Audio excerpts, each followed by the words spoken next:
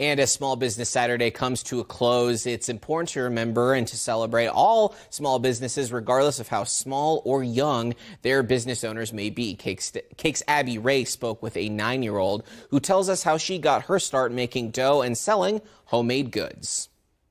Not all 9-year-olds have multiple years of business experience. They have chocolate chips inside and powdered sugar on top.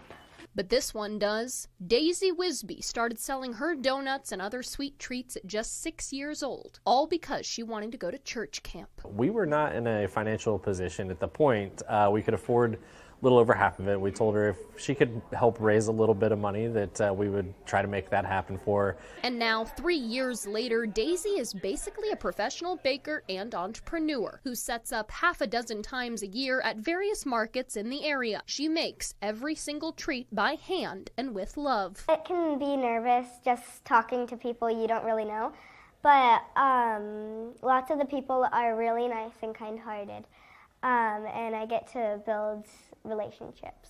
For Small Business Saturday, her sweets business was featured at a pop-up at Wildflower Mercantile. It's a new business space on Douglas that opened at the beginning of November and features more than 30 small businesses inside. You can even find Daisy's mother's self-care business, Ablution, here. Daisy's goal was to make $50 to save for her future, and it was a big success. Her parents are proud that their 4th grader is learning important life skills like communication.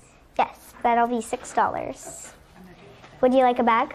And math and science, all while selling baked goods and bracelets. But that's not all they feel. Gratitude for this community, for people who will come out and support a child just wanting to try to build up her dream.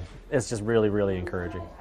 Daisy loves sharing her favorite foods with the community. Her advice for running a successful business that'll be alive and well for many years to come? To definitely not cook lots of brownies at a time, because then they will all burn. In Delano, Abby Wray, KAKE News on your side.